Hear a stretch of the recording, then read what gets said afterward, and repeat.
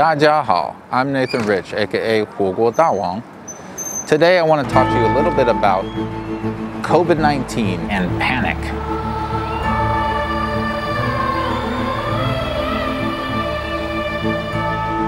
You know, I've been accused of a lot of things in my life, especially for making these videos. When I first started, I didn't think it would be so controversial to make a video that said, oh, I love it here, this is a great country. But for some reason, there's a lot of people out there who think that that's the craziest thing ever to say. I was reading an article the other day about a prison riot in Colombia. 5,000 prisoners tried to get out of prison because they were terrified of the coronavirus getting them. During this prison riot, at least 23 of them died. Now, these numbers are kind of interesting because if you figure out the percent of them that died, it's basically exactly the same as if they had all gotten COVID-19. In fact, it might have even been higher depending on their age. So this just goes to show you that there are people out there who are really panicked about this virus. The outbreak is bad and people are dying, but in perspective to other dangers in the world, so far, thankfully, it hasn't been that bad as far as actual deaths. So if you get sick, the chances are overwhelming that you will survive. And the older you are, the less chance you have, unfortunately. But someone in your 30s, someone who's in your 20s, a young person, there's almost no chance that you'll die from this disease. So while we need to remain diligent and try to keep this outbreak as minimal as we can, we don't need to panic. We don't need to be buying up toilet paper, trying to break out of prisons or looting and rioting. This stuff is just uncalled for. The danger of this virus is the amount of people that it actually can get to and the reaction to that outbreak. It's not actually individually that scary and dangerous for each person.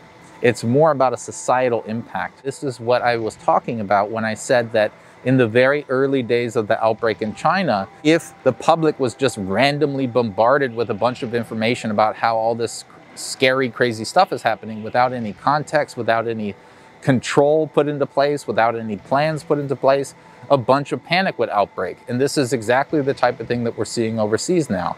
People are freaking out and actually even sometimes causing themselves to die or get hurt or collapse the economy because they're panicking, because there aren't solid plans. And if you look at what's happened in China, there have been deaths, but there will also be more deaths indirectly caused by the damage to the economy. This is something I've talked about before. And so when we look overseas and see people overreacting to a few cases to the point that they're actually causing themselves and others danger and harm, you could definitely argue that the reason they're doing that is the government isn't putting into place a very strict, regimented plan of exactly how to deal with this outbreak. They're kind of just saying, well, please don't go outside, I guess. And that gives the people this sense of insecurity and mistrust in the government because they go, what are you doing? There's an outbreak. How come you're not doing anything about it? We see this a lot in the United States. And I even saw an article which the government is starting to blame the people for the outbreak, saying, oh, they didn't stay inside like we told them to. So this is really showing an interesting side to this concept of individual freedoms, which are pretty important in some contexts. But when you're talking about an outbreak, at some point, those individual rights have to be lost in favor of the greater good of the society and lives being saved. So this is something the United States struggles with. The UK doesn't struggle with this, by the way. They've already arrested people for breaking quarantine and they're locking things down tighter. And what we're going to see in the UK is their cases are going to start to taper, while the United States, which is doing very little, their cases are going to continue to skyrocket. And as always, we need to be focusing on facts.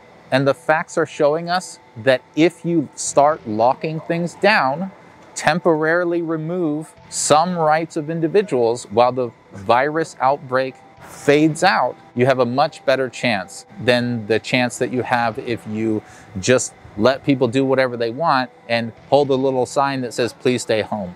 Another thing that I've noticed is in the United States especially, you have the Democrats and the Republicans fighting each other over what to do about the virus, and meanwhile the virus just spreads and spreads and spreads. Every couple of days now, it's doubling in cases, which means after some time, it will also be doubling in deaths once the deaths start to catch up.